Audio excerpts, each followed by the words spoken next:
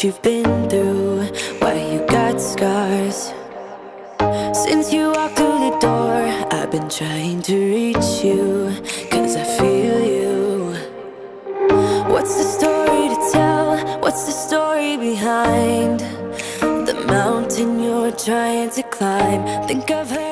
Welcome back to another video, or if you are brand new here, what's up? I am Jen. I share all things health and wellness here on the channel. Anything I do to level up my own life, I share with you guys in hopes to inspire and motivate you to do the same in your own life. If that sounds like your jam, make sure to subscribe before we jump into today's video. All right, guys, we have another What's for Dinner video coming at you guys. I haven't posted one of these, I don't think, in a couple months, but I want to start doing more of them because I know that you guys always ask. Plus, people are always looking for low calorie and high protein dinners, and that's what I focus on. And so just having them all in one area rather than having to go back and like watch an entire vlog to see how I put something together, you could just look. I have an entire What's for Dinner playlist, so you could just go through that and watch some and get some ideas and inspiration to whip up some stuff in your kitchen. And you guys know my jam. I'm all about quick, easy, and delicious, low calorie, high protein. So without a bunch of gabbing, let's go ahead and jump into them. The first dinner hits all the markers. It's delicious, it's low calorie, it's high protein, and it comes together really quick. We're throwing it on the Blackstone, which is another plus. Highly recommend.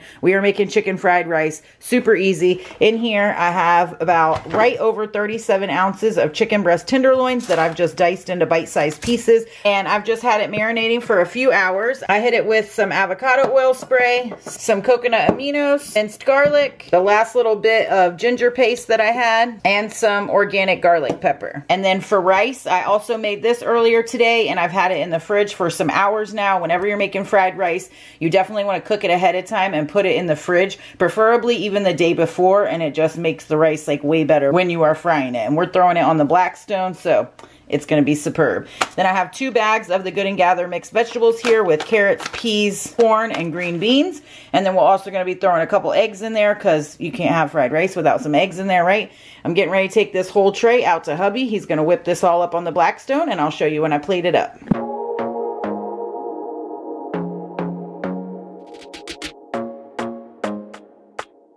Okay, so we just pulled this baby off the Blackstone. It made this massive bowl. And I get questions all the time about how I measure dinners or how I split them up into serving sizes. Whenever I'm making a meal like this, I weigh out each of the ingredients individually, and then I'll weigh the entire dish and then separate that into serving sizes. So I already measured this empty bowl. Now I'm going to measure it with the food in it. So it is 2407 on the grams. The bowl itself weighs 313. So I'm going to minus that from this 2408, 2407. It's going back and forth. But I'm going to minus the 313 from the 2407 and then divide that into however many meals that you want to make it. All right, guys, and there is dinner all plated up. Doesn't look the absolute prettiest, but it's going to taste delicious. This makes an absolute ton. We still have a ton left. This bowl by itself is 411 calories, 47 grams of protein, 47 carbs, 4 fat. I'm going to also add some of this sugar-free sweet chili sauce, this G Huge. You guys know this is my jam. Absolutely love it. It is 5 calories a serving, which is 2 tablespoons, 30 grams, which is what I'm going to put on here.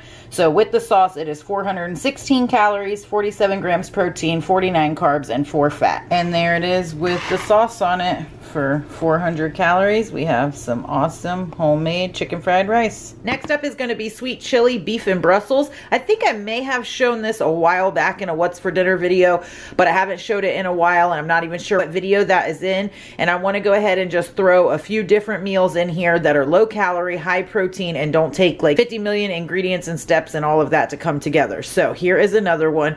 Super quick and easy. We have our lean ground beef here. We have some Brussels sprouts. We have red onion, which is optional. You don't even have to add onion. You could just do onion flakes, or you could omit it altogether. I would normally add either a white or a yellow onion in this dish, but I got a bunch of red onions from Walmart that I need to use up, so I just chopped one of those up.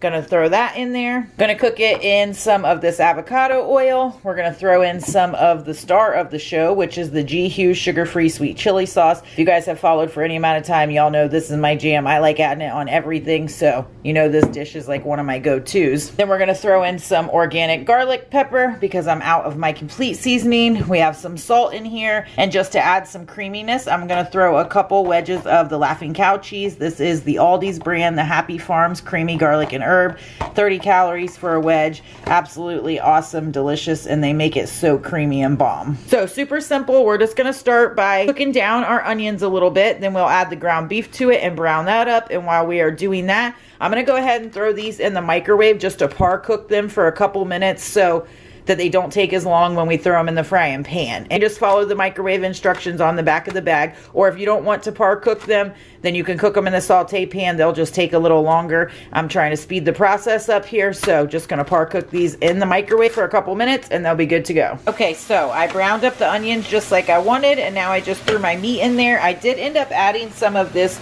caramelized onion burger Kinder seasoning. Love this stuff, and also some minced garlic. You guys know me, I cook with my heart. Just as I'm cooking, if I feel like throwing some extra something in there to spice it up a bit, then I do. And so I figured those would be a great addition to this. Now I'm going to go ahead and brown the meat up the rest of the way. So I've taken the meat out of the saute pan. I just put it to the side here in a bowl. I have my Brussels sprouts, both bags, that I went ahead and par cooked in the microwave. As you can see, they're nice and steaming. Definitely will cut down on cook time and make these fry up way easier. So I hit the pan with another little spritz of the avocado oil. I'm going to brown these up like I want, and then I'm going to add the brown meat back in. I'm going to add our Laughing Cow cheese, and I'm going to add some of the sweet chili sauce. And I know I have shown this little trick here before, but it's worth mentioning again because I always get new people. A little measuring hack is you put the full jar on your scale. Just pour a little bit at a time until it gets to the measurement that you need to add. Okay, so I just mixed the beef with the Brussels, turned it down to low. Now I'm going to add the cheese in just a minute and the sweet chili sauce, and then we're just going to pop the lid on there and let it sit for a few minutes until we're ready to eat.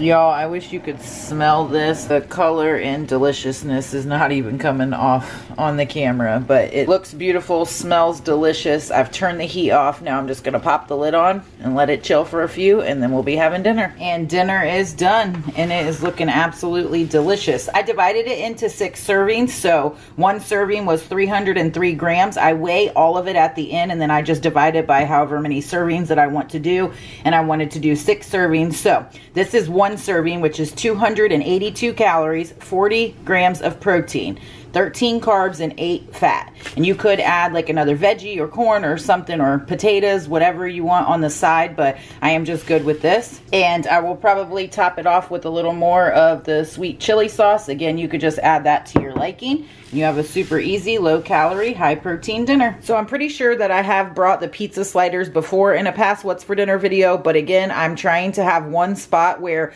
I have my super quick, easy, low calorie, high protein dinners in one video so that I can point you guys to it for a resource to help you get your protein in for dinner. So this is what we have going on for dinner tonight. Literally is going to take a few minutes. I have my slider rolls here. I do the Chompies rolls, which I order online just because they have super killer macros. They're 58 calories for 1 and 7 grams protein, which is super awesome. The fam likes these sweet Hawaiian rolls. The macros are pretty decent on this too. 70 calories for 1 and 3 grams protein. But the fam likes those, so that's what I use for them. On it, I'm going to throw some of the Sargento Ultra Thin Provolone cheese, which is 40 calories a slice. And then I picked up some of the Hormel turkey pepperoni, which is 70% less fat. And it's 70 calories a serving, which is 17 slices, 4 grams fat, and 9 grams protein for one serving. And we're going to throw one serving on each of these. And then when we are done, we're going to hit the tops of them with some avocado oil and then sprinkle some garlic parsley on there. Pop them in the oven just to kind of melt the cheese, crisp the top a little bit. And then I'll show you when we plate them up.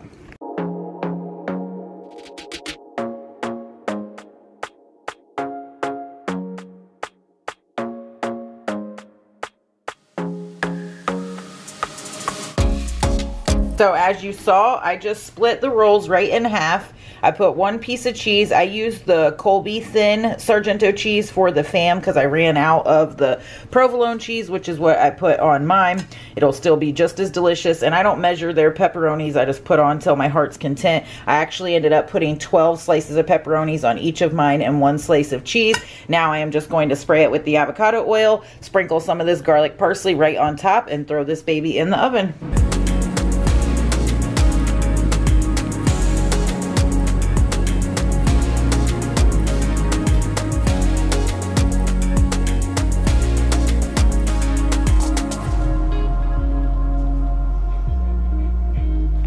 dinner is plated up and ready to rock and roll. Can we just look at this cheesy, ooey gooey awesomeness? And here on the side, I just got this pizza sauce. This is a Contadina pizza squeeze. It is 30 calories a serving, which is a quarter cup, 63 grams, and I have one serving there. Then I just have it with some French fries that I cooked in the air fryer. It is the Ore-Ida brand. These are the golden fries. They are 90 calories a serving. I have 2 servings on there, which is 3 ounces, about 14 pieces, 4 grams fat, 14 carbs, 1 fiber, 2 grams protein.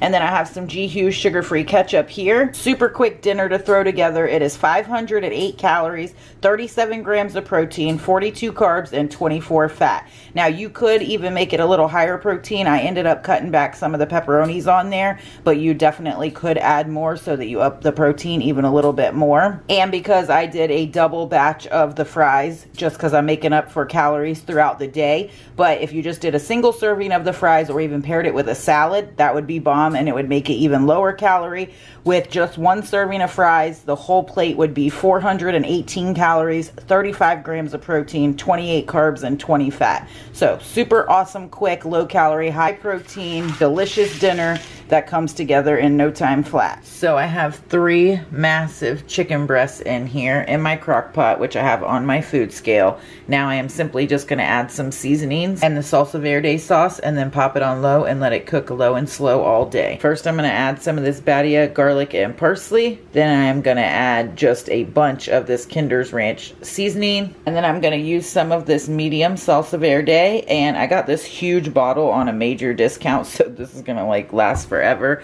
But I'm going to weigh all of this out, and I will tell you the exact measurements and macros when it's all said and done. This already smells absolutely delicious. It could not be easier, guys. Literally. Garlic, parsley, ranch seasoning, salsa verde, crock pot, good to go. Last time I made this, I actually made it with boneless, skinless chicken thighs, which would be phenomenal because they are like super juicy and flavorful. And I did them in my Dutch oven and it worked out awesome. This time I'm just doing it just chicken breast to have it a little bit leaner. It's set to low for 8 hours, so set it and forget about it. Okay, so for the Mexican black bean salad, we are going to use 1 can of the Great Value organic black beans. You could use whatever kind of black beans you want. This is just what I have on hand. I am going to rinse and drain these. And then we also will be adding some of this Southwest corn, which has poblano and red peppers. I will be draining this as well. And then we're going to add a little bit of lime juice, or if you have fresh lime, that would be awesome. Some Badia garlic parsley seasoning, salt, and pepper. If I had fresh cilantro, that would be phenomenal, but I don't, so we're just working with what we have. And then here I have some organic grape tomatoes and some chopped red onion. We are just going to simply throw all of this together and pop it in the fridge for a couple hours. It'll be done.